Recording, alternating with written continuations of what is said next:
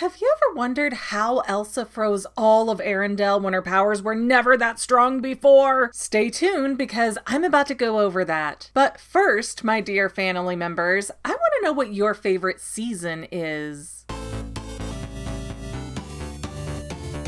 So, I was at Disneyland watching their Broadway quality production of Frozen, and it occurred to me that it's really bizarre that Elsa is able to freeze all of Arendelle. I know, Elsa has ice powers and she's in this heightened emotional state and all that, but we went from Elsa struggling to fill one room with snow mounds to Elsa building an ice castle, making sentient snow people, almost making her sister a permanent sculpture, and freezing an entire city, country? City? Exactly how big is Arendelle and how much of it did she freeze? Oh well, let's just say a lot and move on. The important thing for this conversation is that Elsa's powers leveled up by 1 billion, and there's actually a really good reason why. Morning bird poop.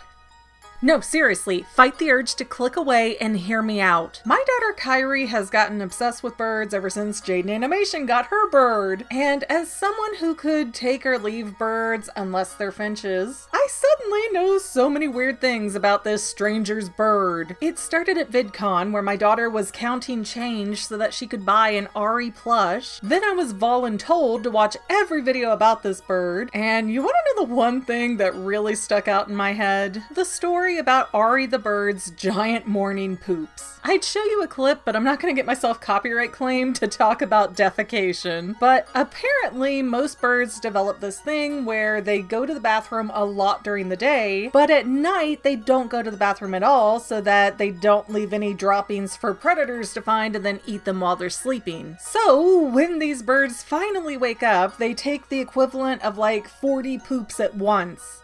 The YouTube translation bot is probably loving me right now. What is going on with this freak? Let's hide this video, it's gross. Okay, so birds can take really gigantic dumps. What does that have to do with Frozen? Well, I'm glad I asked. If you watch my video from 2017 about the origin of Elsa's powers, you already know that the book King Agdar is reading talks about how a drop of moonlight hit an Arendelle royal on the head and gave them ice magic. So, point blank, Elsa's powers came from the royal bloodline. That means we have two ways to look at her magical abilities. One is that her powers are like a muscle and you have to use it and train it for it to be effective. Otherwise, you never get stronger, the muscle will atrophy, and it just won't work anymore. And that could be a factor here, but honestly, I don't think that's what we're seeing. Elsa has zero problem summoning her powers on command, even if she doesn't know what those powers will be. For instance, she seemed to be planning out her castle building in a very intricate way, but she seemed to have no control over freezing her kingdom. It was just like an instinctual reaction. Or, if you rather, and I do, her morning bird poop. And as gross as that is, it really does help explain why Elsa's power level got so high. I mean, what happens when you don't go to the bathroom? Well, it's not like a muscle where you either use it or lose it. The waste is just there in your body. It ain't going nowhere. And it's just gonna build up and make you feel worse and worse until you eventually have to let it go. Accidental pun intended now. And after it's built up so much, it's gonna release all at once in this awful, horrible mess. This is such an elegant picture I'm painting for a Disney princess theory, isn't it? But really, I think that's exactly the kind of thing that happened with Elsa. She'd been suppressing her powers for roughly 15 years, and even though some of it leaked out here and there, like when she got really emotional and froze her own bedroom, she never did anything to purposefully cast off that magical buildup. So she only had to lose that one moment of control during her coronation party, and boom! The entire nation is under an eternal winter within a matter of seconds. She was holding it in and then it just slipped out and got all over her country. Ew, freezing McCann, shame on you. Really though, it's kind of disgusting to think about it in this context, but it fits so well. Elsa was magically and emotionally constipated because she wasn't using her powers or proper social interactions that every human needs to thrive. So the 1 second she wasn't guarding herself, everything slipped out. without her consent, just because she had been holding in everything and creating this mounting pressure cooker for years. If Elsa had just snuck off into the mountains every week and made all these snow mounds everywhere, she probably wouldn't have been able to freeze Arendelle. Self-care is important, guys, and it matters in every aspect of your body. It might not be reality, but oh gosh, please don't let this video go viral. I cannot have this be my most popular theory. Don't watch this, guy. I don't know what to do for derps today. Probably something from Frozen. That would make sense. First of all, I'll just kind of draw attention. This is the 30th anniversary Ariel doll. She is limited edition from the Disney Parks Diamond Castle collection, which is supposed to only be in the parks, but you can actually get her on the Disney store too. At least you can until they sell out. Hashtag not sponsored, but come on, Disney, help me out. The only reason she's in this video and not one of my mini Elsa or Anna dolls is because I'm about to return her because she came all busted up at the top of the box. I'm not going to highlight it because this has not been my normal Disney shopping experience, but yeah, the back of this box is all torn up. There's like scuffs and tear in the top of the plastic. It's all like bent up there. Like somebody tried to open this and then returned it. So not okay, but Disney Store says they're going to make it right. I'm going to give them a chance. That is all, a whole bunch of nothing that doesn't matter. I just thought I'd throw that out there. I've been frustrated about it today, so I'm letting it go. I'm having my emotional revelation with you guys because I don't think that I have any friends. All right, let me stop complaining and start derping because let it go was something I already did in my last Frozen video. So what do I want to do? Born of cold and winter air and mountain rain combining, this icy force both foul and fair has a frozen heart worth mining.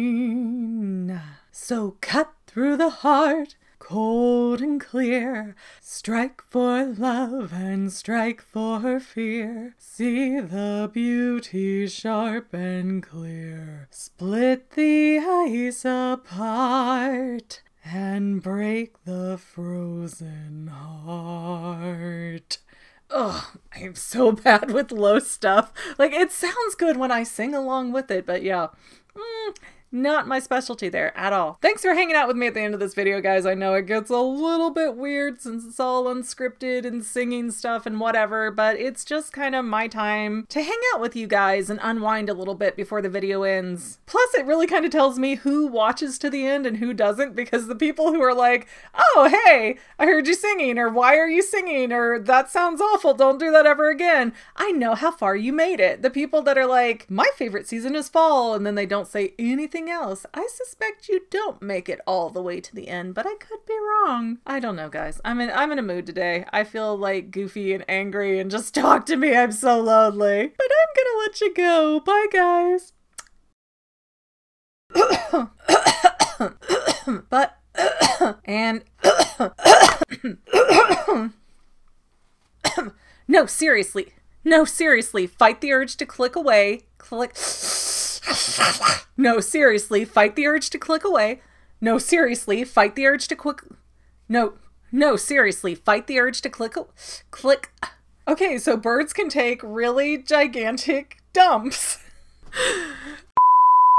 Well, family members, we're almost done, but I want to invite you to hang out with me in some other places. I'm on Twitter and Instagram as my own personal self, and I have a Facebook page too, but I mostly just post photos over there. And sometimes people say, hey McGann, I want to mail you something. How do I do that? Easy. Just click the About tab on my channel page, and my most current P.O. Box info will be right there. I also run another channel, The Family. It's really a hodgepodge channel where we might post anything. Oh yeah, and I also sell shirts and stickers and stuff with the Family and the Fangirl logos. If that is your cup of tea, I have a link in every description of every video. Finally, if you want to help out the Fangirl channel and make sure I'm putting out video essays for years to come, the best way you can help is by subscribing and watching more of my videos, whether they're new, old, whatever. Maybe even share one or two on social media, help spread the word. People who watch to the end of videos like you helps to tell the site, hey, this is a good video, we should recommend it to other people. So if you made it this far, leave me a comment of something like, hey, I made it to the end. Love ya.